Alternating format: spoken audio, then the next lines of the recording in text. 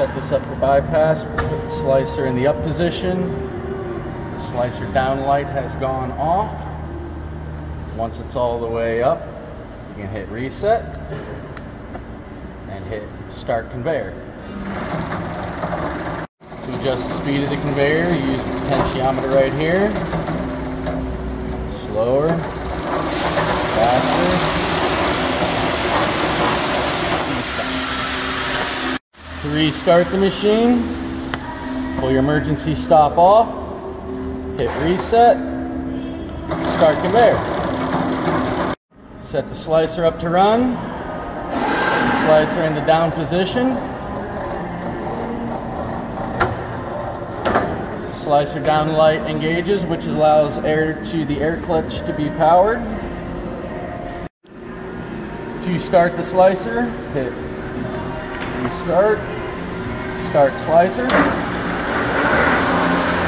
reset one more time, hit start conveyor.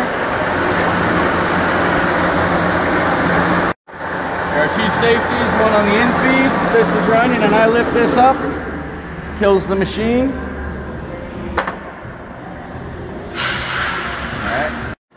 After a safety fault, to restart the machine, you go through the same steps. Reset, start slicer, hit reset again, start conveyor.